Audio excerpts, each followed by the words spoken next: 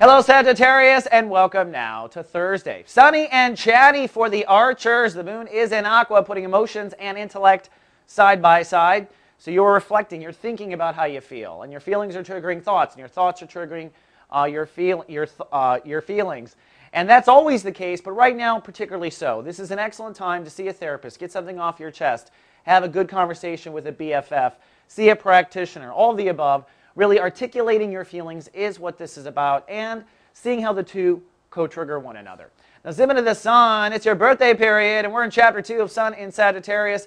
Today, Saturn is ruling the day, which means it's time to make some decisions. In your case, what you are not, all right? I am not this and I am not that. I used to be, but I'm not anymore. In Chapter 2, we are absolute now with what you're not, what your character won't do, how you will not respond to things.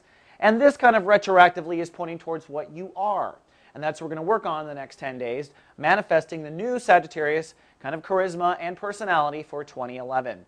And Mars has hopped over the border into Capricorn.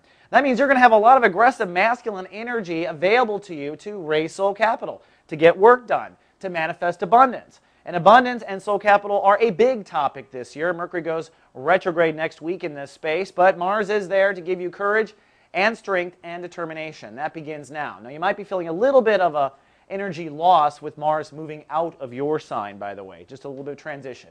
It's not that you're too tired, it's that you lost Mars. And it's Thursday. We've got Sadika Salter's Renegade Aromatherapist going live today. She has got another plant essence that vibrates in the Sagittarius plane. She's here to let the plant kingdom help you. Do what you do best. Expand, adventure, and also learning and teaching. So these plants that she's chosen do vibrate with Sagittarius, and she's live everywhere Soul Garden streams. All right, Sag, that's all I have for today. Tomorrow we talk about Uranus direct. Until then, live, love, be. Soul